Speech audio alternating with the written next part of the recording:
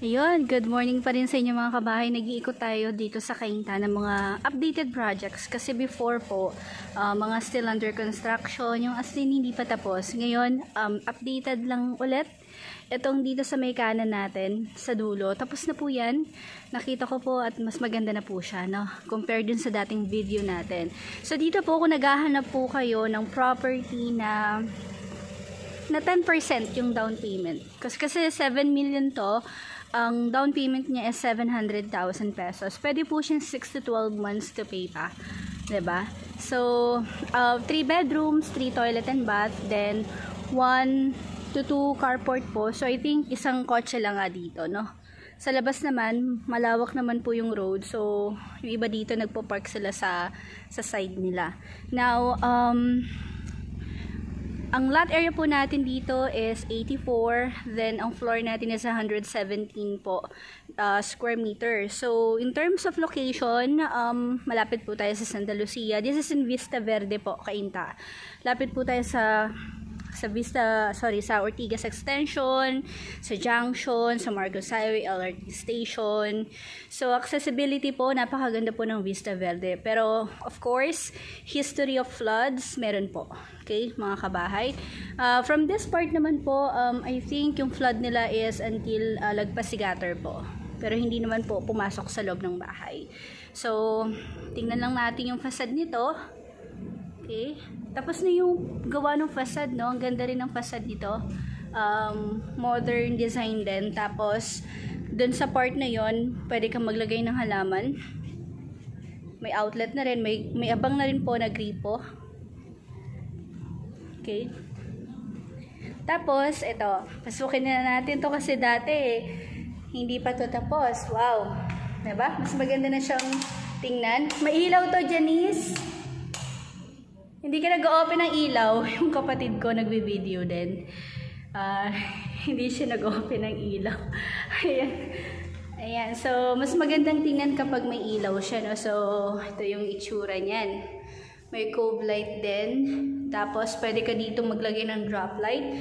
Ang lawak ng yung living area, mga kabahay, no? And, pagpasok mo maliwalas sa mata, maganda itong pagkaka-design nila dito. So, ito yung space mo for living area. Then, over here is your dining area po. Buksan lang natin yung ilaw. May mga cove light to. Ayan, wala. Dito lang sa may living area. So, bago tayo dyan, dito muna tayo. Paano ba ito i-open? Ayun. So, meron tayo dito sa ilalim ng ating hagdanan na stock area. Okay, then dito yung ating living area. Meron na rin ditong abang. So, pwede kang maglagay dyan ng ilaw or drop light po. Okay, then hagdanan papunta dun sa ating second floor. Nandun yung 3 rooms po natin. So, maganda rin dito sa pagkaka-layout na maraming spaces na pwede kang mailagay refrigerator, shelves dito sa part na to, refrigerator dito. Then, since wala pa namang ilaw, hindi natin ma-open. Okay, wala pa mga bulb. Tapos ito yung ating turnover ng kitchen. So you have upper and lower cabinet na rin po dyan. Okay, yan. Mas maganda itong tingnan compared before. Nung na-feature ko to kasi marami pa mga debris at hindi pa masyadong tapos yung ibang ginagawang tiles dito sa flooring.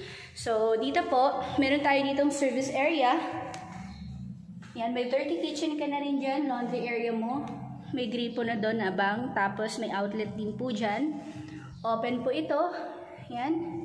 And then, here is our powder. Powder, hindi siya powder pala. Toilet and bath na to. Meron na siyang shower doon na abang. And then, dito naman po is stock room. Medyo maliit to. Para maging needs quarter, ano? So, I think this is stock room mo or office area mo. Kung gagawin mo tong needs quarter, I think kailangan sliding door ang gamitin. Kasi hindi ka kasya. Okay? Then, let's proceed sa itaas. No? Makita natin yung mga rooms. So, ganito yung style ng hagdanan nila. Punta tayong taas. Okay? Yan. high ceiling. Alright, so pagtaas mo, ito yung ating hallway. Okay. Dito yung master. Then, nangyari madam? Then, here is our toilet and bath. Common toilet and bath natin. Patayin mo. Okay. Tapos, ito naman yung 2 rooms natin, no? So, first room, ito siya.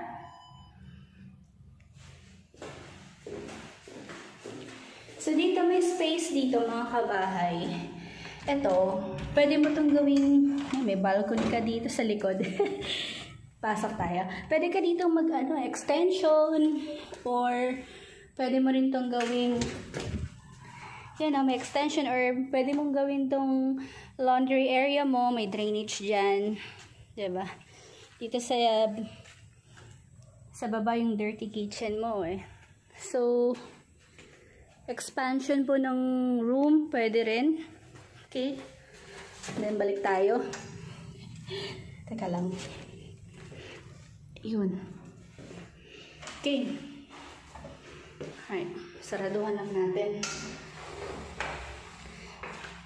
So, bawat rooms po natin, may sarili na siyang cabinet. Tapos, another room. Ayan. Single bed, double deck, pwede.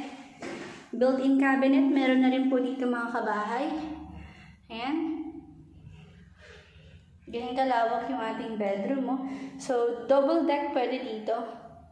Kahit siguro double o full bed, pwede rin.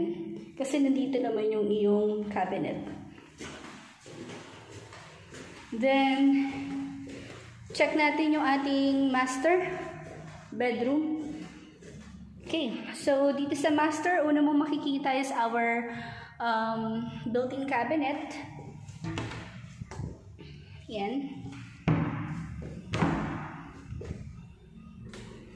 Tapos, ito yung master bedroom natin, malawak din.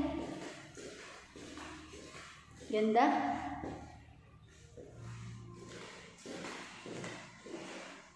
Yan.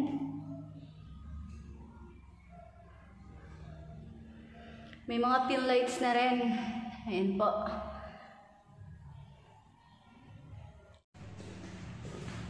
Yan. So, ito yung balcony natin. Ito yung community. Mukhang umuulan-ulan na.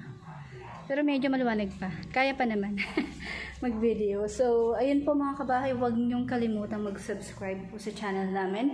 Mag-asawa ni Mr. Hi guys. Maraming salamat po.